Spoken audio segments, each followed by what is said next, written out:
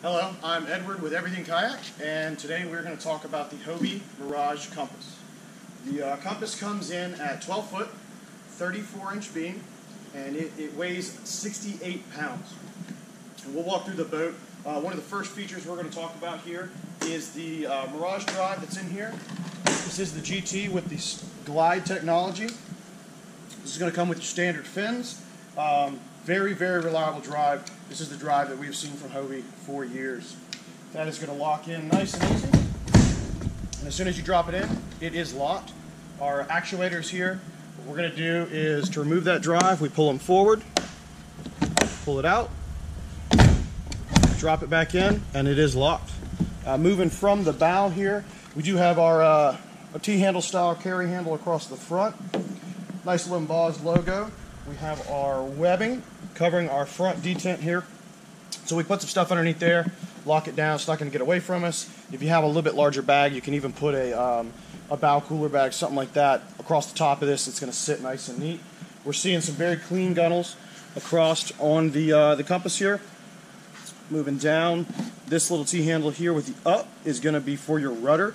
This is going to allow us to lock that rudder in the stowed position for launching, beaching, storing, and transporting. Pull it out, drop it down. That drops our rudder into place, and we'll talk about that rudder a little bit further down the line here. We do have our gear tracks, or our H-track that we're seeing from Hobie.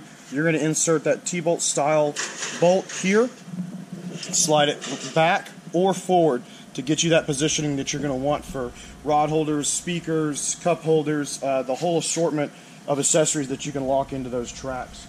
We are seeing Hobie's round twist and go, or twist lock round hatch, as well as, guys, this is going to be your pass-through ports for any kind of electrical install, and some drain plug or scupper plugs for the scuppers in the back tank well.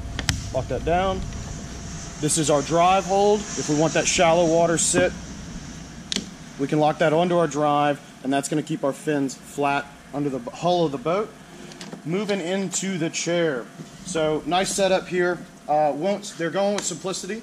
So this is the positioning. We do have a rise sit, frame rail, suspension style.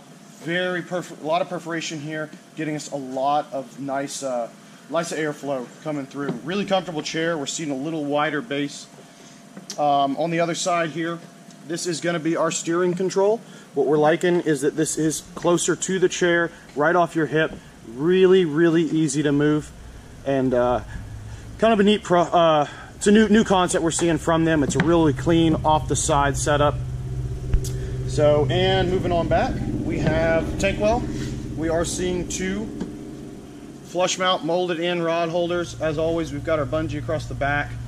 We've got our scupper holes here. We've got our scupper hole underneath the chair, which also has our fish finder, our Lowrance ready plate underneath.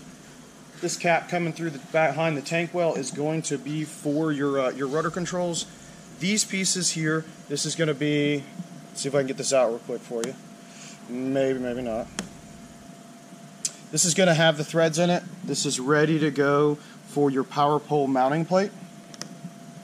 They're putting those in already. Again, with our T-handle off the back, and we'll come down here to the rudder, show you a couple little features. So, we do have the rudder out the back here. We're seeing a little skeg, a little drag plate right here, which is really nice to help protect that hull. When this rudder is stored, it's going to sit like this. The other nice feature is it is spring-loaded, so if you do forget or you run over something, it's going to pop right back down into place. So, guys, this is the Hobie Mirage Compass. We appreciate you guys watching, and cheers.